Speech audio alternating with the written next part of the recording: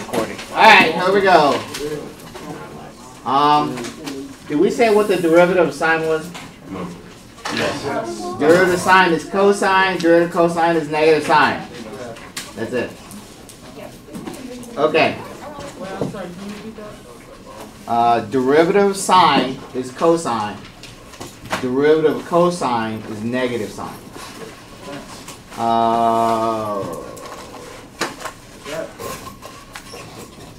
Well, you get the practice. Alright. Okay, and the derivative of e to the x is e to the x. That's the newest one. Derivative of e to the x is e to the x. Okay, so that's the only one where that's true. That's the only function where that happens. And by the way, AP loves that function. Except they'll talk about it without telling you they're talking about it. You'll have to recognize that that's what they're doing. Wait. They'll say stuff like f prime of x equals f of x. Right? Here, if f of x equals e to the x, but they tell you f prime of x equals f of x. Yeah. So that's the only time it equals that. Yeah. Alright. I have a question about that problem. What? I have a question about that problem. Which one? See, is that where you were on or no? I'm not on any problem. Okay. I haven't started yet. Alright. Does that mean I edit that out? Alright, anyway, here we go. So this is an application, a simple application of the derivatives we've got so far. So let's look at this. So here we're writing the tangent line equation. So most of the time, like there will be one or two questions on the AP test where they just say, what's a derivative? But that's it. Most of the time they're going to ask you to do something with it. And this is the prime example. So this is the favorite thing they ask you to do. Okay? And they're going to ask you this a bunch of weird different ways. But basically, in order to find the equation of a tangent line, you need a slope and a point. So here they gave you a point. Now you just got to find the slope. So to find the slope, just take the derivative. So f prime of x. What's a derivative of x? 1. Right? The exponent is 1. So you bring the 1 down. And then subtract 1 from the exponent. 1 minus 1 is 0. X to the 0 is 1. So it's just 1. Okay? Minus 4x. And minus 4x. Wait, can you do that again? Okay, so just know that derivative of x is 1. Or if I have derivative of 2x, it'll be 2. But then the shortcut, can you do shortcut again? Or explain why it is the case it is. Yeah. So if I have, so here's my x, right? That's my function. If I take the derivative of that, the exponent, what's the exponent? The exponent is 1. So I bring the 1 down. X, 1 minus 1. So it's 1 times x to the 0, which is just 1. Yeah, I know that, but I'm talking about the negative 2x squared. I was wanting to do the shortcut of it. Oh. Because I forgot. What is 2 times 2? 4. 4. What's 2 minus 1? Minus 1. 1. So it's always the exponent minus 1 and then the leading coefficient times the exponent? Yeah. Alright, now we plug in the 1. So what is f prime of 1? Negative 3. So the equation of the line is y plus 1 equals negative 3 x minus 1. All I'm using is the point slope form of the line, and that is adequate as an answer. So you can just leave that? Wait, There are no other directions, so yeah. I'm You gonna can get just leave rid of that. that x. Why is it y plus 1?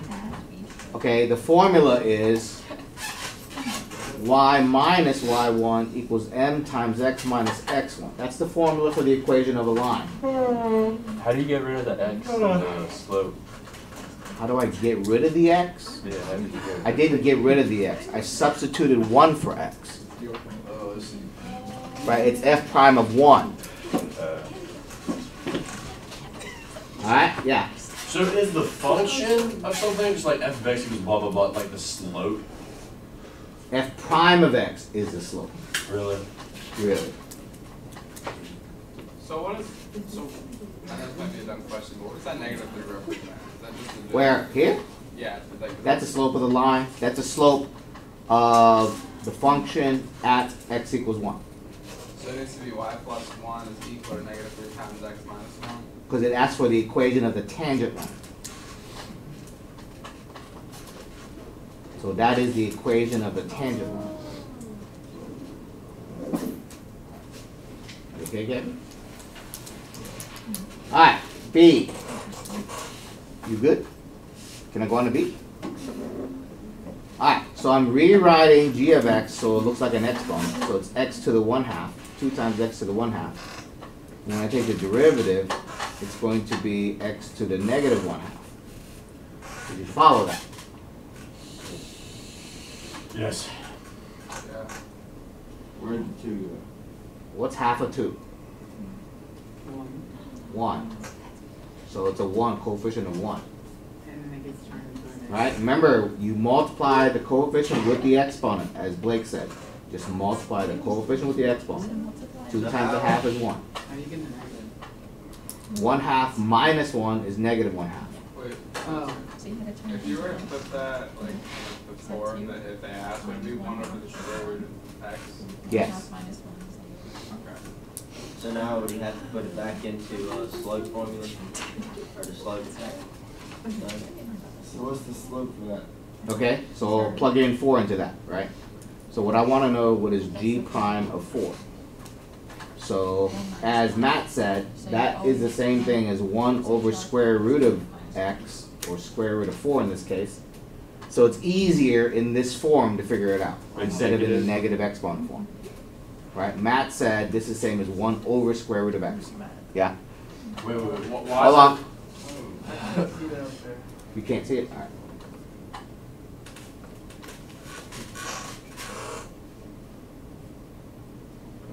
Is that better?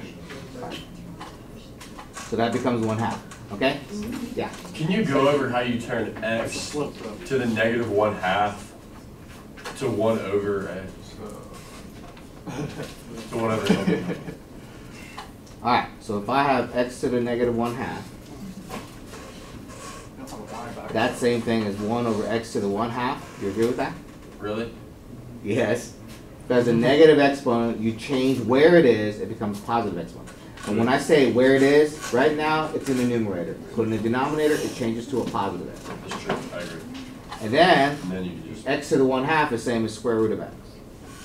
Wow. How did you get y? How to get who? Y. I haven't gotten it yet. Alright, so here, so that's how I got g prime of 4 is 1/2. Right? G prime of 4 is 1/2. Now, Zion asked, well, how do you get y? Well, just plug the 4 into the original. Just plug 4 into the original. So we also need what g of 4 is. G of 4 is 2 times square root of 4, which is 4.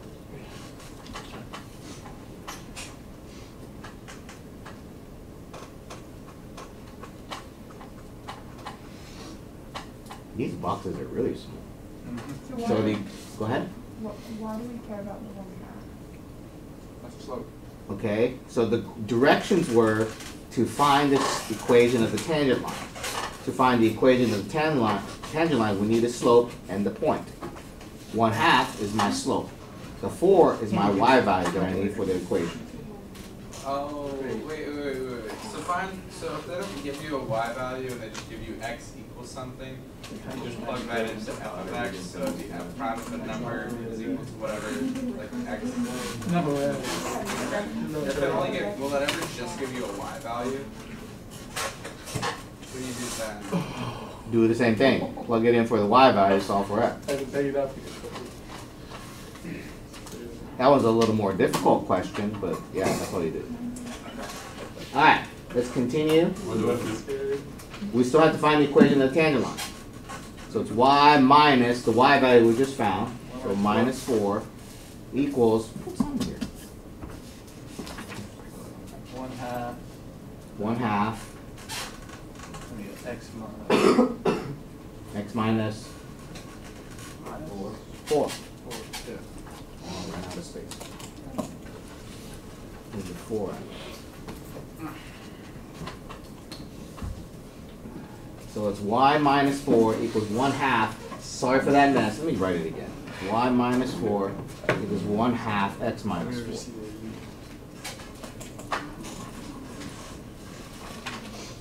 Do you think then that sign? Yeah. We good? Wait, can you start it a little bit? You want what? Can you start back up a little bit? No, I got that. It needs to be on another sheet of paper.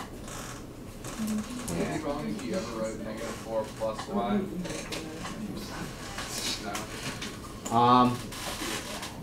Keep in mind, whoever's grading your paper is going to look at it with prejudice, like he has an answer in mind. And if you're just going to do that to mess with those people, chances are he's going to make a mistake grading your paper. And generally, you're not going to have a chance to object to it. Right? If it's an AP reader grading your paper and they don't catch that mistake, then you lost the point just because you were being difficult.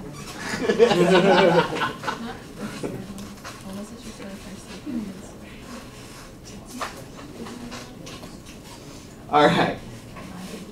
Find the derivative. What is the derivative of sine? Cosine. All right, plug in the pi over 4. So h prime of pi over 4. There's a cosine of pi over 4.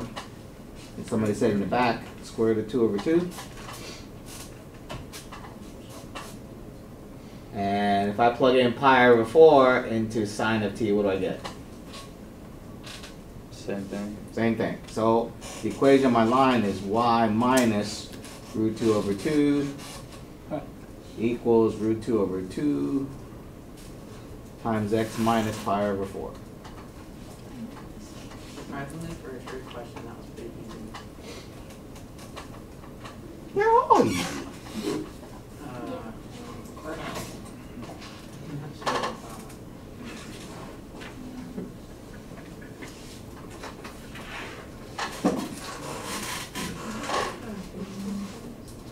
You know the question is easy if I'm able to figure it out on my own without guided walkthrough. Wait, can the tangent line, can it be horizontal? Yeah. Yes. It could be vertical. It could be any line. Oh wait, never mind, that's a question. Alright, moving on. No, I don't have to go there. It's just chilling in the water. No, I was. Okay. What is y prime? We know the derivative of e to the x is e to the x, so this is just e to the x. You might ask, what happened to the 1? Yeah. What's the derivative of 1? 0. Any constant is a 0, I'd say. The derivative of any constant is 0. Wow. It's fascinating. I have a question about that. So the derivative of just x or any variable to the 1 power is equal to 1. But don't constants have their own invisible 1? No, they have an invisible 0. Okay. Alright. So the equation of the tangent line is going to be y minus e equals e times x minus 1. Did you follow that? No. Well, because it's wrong. Does it always follow that? Wait, it's wrong. It's wrong. It's wrong. Just why? It's Innovation them. because it's like, What did I forget? Anybody notice what I forgot? So next one, Zero, plug in- right? So it would just be If I plug 1 in here, it's e plus 1, not just e. Right. So it should be y minus e plus 1. I forgot the function was e to the x plus 1, not e. So that one's wrong. Wait. Why is there no exponent? There is an exponent. The exponent is 1. Does it always follow that song? Where does that 1 come from? Is it- They gave it to us. Ah, I see it. But that's an x value. Why is that in the y minus y1? Like why does that Plug 1 into that. Right? That would be e plus 1. So the y value is e plus 1. Oh, but you usually only get one number whenever it goes to the max. That is one number.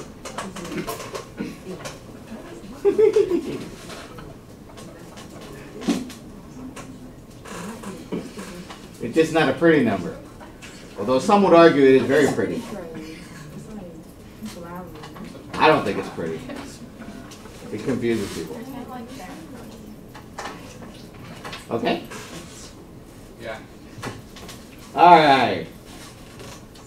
At what point does the graph of that have a horizontal tangent line? So first, just find the derivative. So,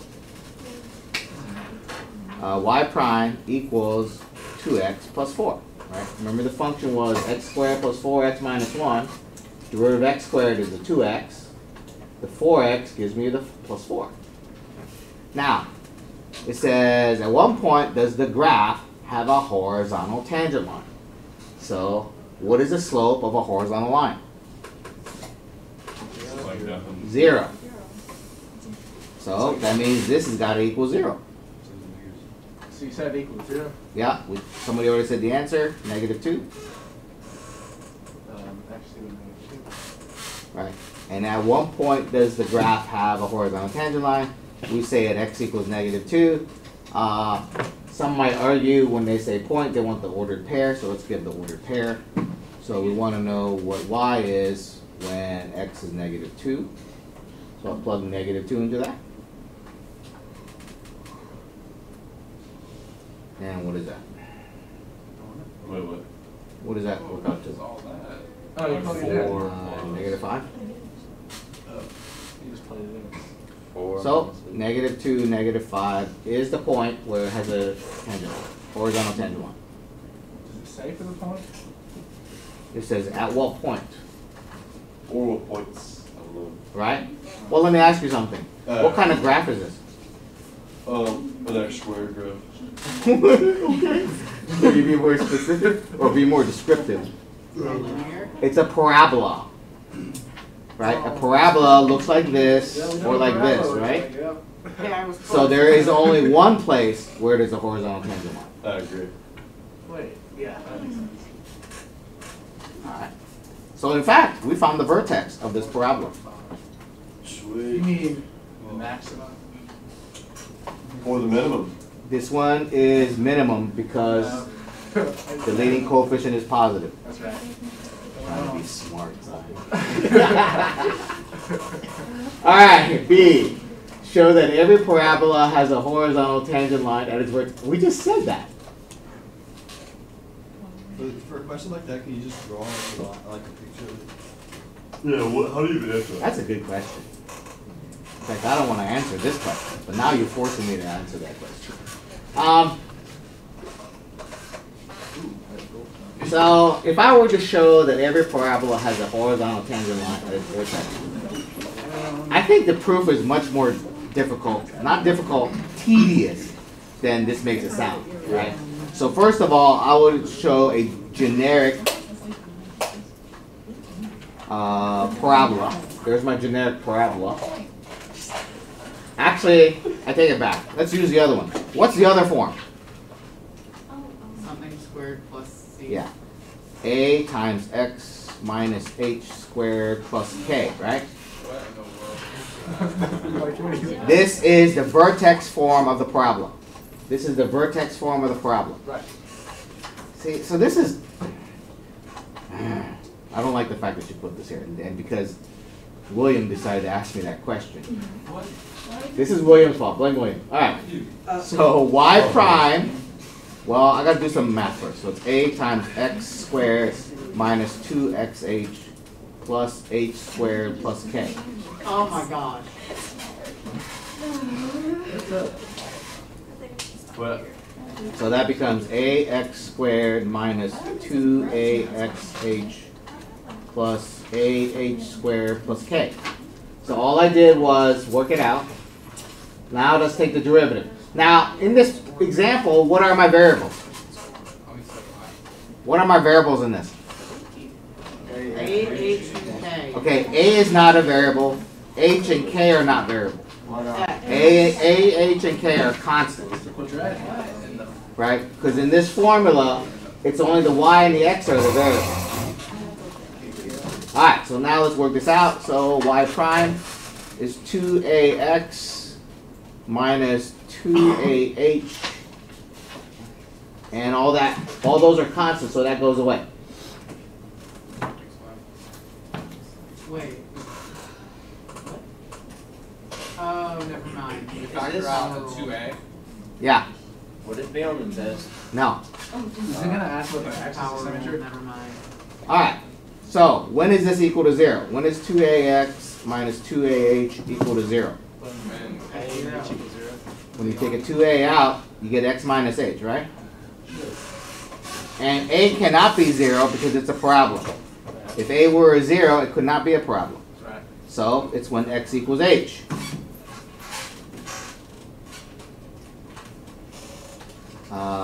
And h goes with k, right?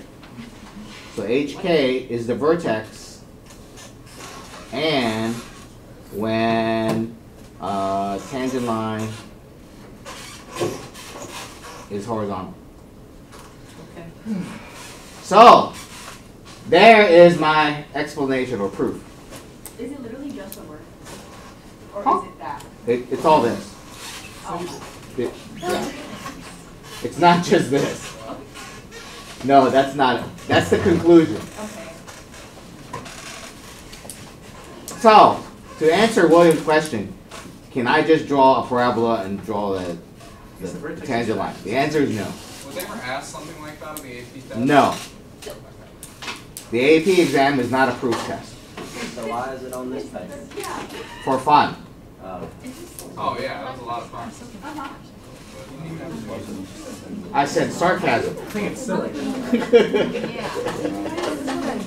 All right. Ensuring tangency to a given line. Okay. We're going to force something to be a tangent line. Given this function, notice k is a constant. So it's x cubed plus kx. X cubed plus kx. And the line y equals 6x minus 2. This is not a, okay, that's the tangent line. Find the value of k so that the line is tangent to the function. Okay. This they will have on the AP test. Oh. There's a function. Alright, so let's find the derivative first. So f prime of x equals 3x squared plus k. Remember k is a constant. So when I take the derivative of kx, I'm left with k. What is the slope of this line? It's just 6. It's just 6. So the question is, when is this equal to 6? Plus fun. Is that an equal sign or a minus sign? Huh? Is that an equal sign or a minus sign? Equal. Here? Y equals Wait. 6. Where? Never mind. So K is a constant, right? K is a constant. How do you solve that? Through prayer. Because I'm looking at it going, what am I going to do with this? You know system of equations, right? So k equals 6 minus 3x squared, right? Okay. Now, here's the next question. Luke correctly pointed out we need system of equations. So where is the other equation going to come from? The other line?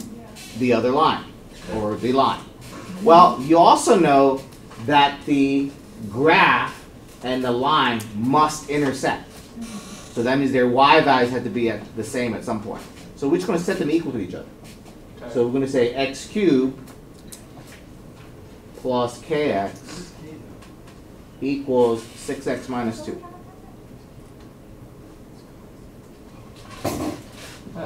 And then we're going to go, oh, look, k is that. So I'm going to replace the k over here with that. Yeah, I'm definitely going to Oh. do that. That's just right off the bat. This is in the homework.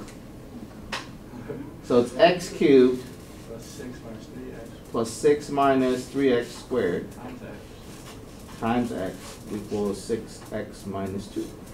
I have a question. Yes? Do you multiply that by the x, the 6 Yes. minus 6 squared? Yes?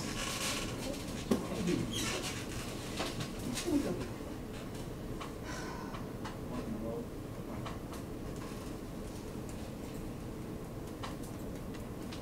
Why do that? Is that equal minus There's an equal sign. just algebra, I'm just struggling. Alright, so 6x is going to cancel, and I'm going to get negative 2x cubed equals negative 2. So x cubed equals 1. Wow, that was Actually, do it. So x equals 1. Shouldn't it be negative 1? From Thursday and Friday. Nah, I don't give it to her. I'll do it.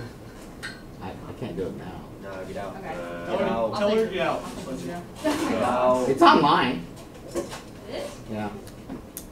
Get out. Week 6, Thursday and Friday. You take the Okay, never mind. Yeah, but the cube. Actually, just go. Why are you so mean? Should be down. What?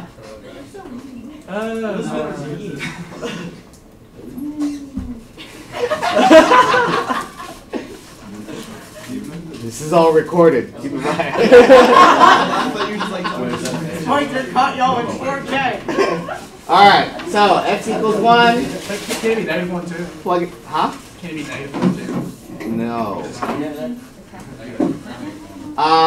If you're wondering, can there be other possible solutions? You can do it another way to solve this. You can say x cubed minus 1 equals 0. That factors into x minus 1. X squared plus x plus 1 equals 0. This has no real solutions. So x equals 1 is the only real solution. Negative 1? Right, negative 1 doesn't work. Why not? 1 minus 1 is 0, plus 1 is 1. That negative, plug in negative 1 does It's not. always going to be the 1. Alright. Okay. So x equals 1 is the only solution. Plug the 1 into this equation.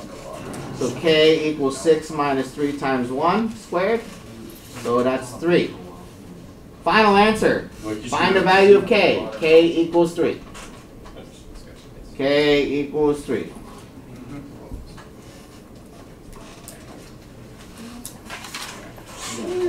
What's the question of the problem again? Huh? What was the question of the problem? Find the value of k so that these two, one, the 6x minus 2 is a tangent line. Well, that's it. Find k so that's a tangent line. Alright. What's that? Wait. Well, I did, but- What's up? How do you find? You just plug it back in? Yeah. Okay. So I plugged it in. I plugged in the 1 into this equation.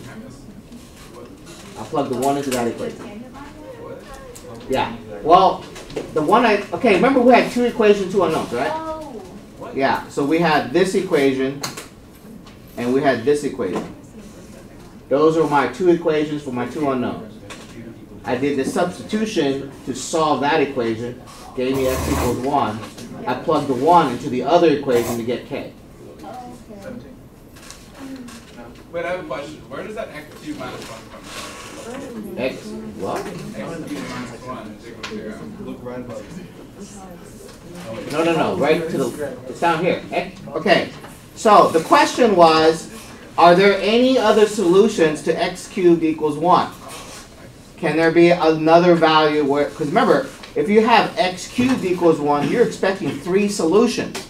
So it was a valid question. Okay? And what I did was, there's an alternate way to solve this equation, is by moving everything to the left, which is the x cubed minus 1, and then factor it. But when you factor a difference of 2 cubes, the trinomial that comes out has no real solutions. You can use the quadratic formula or whatever. This has no real solutions. So, to answer the question, are there any other solutions than x equals 1? This is my response. No. Because the other 2 possibilities are imaginary solutions. So there was x squared equals 1, and then you get x squared. Then it'd be plus or minus 1. Where's it? Where is it? Alright? Did I answer your question? Oh, you were answering my question?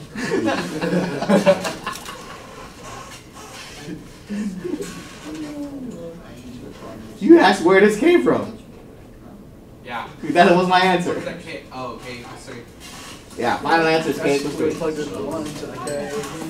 Alright. Okay, so this is not related to the homework, but this is a big part of anything that comes up. How are we doing on time?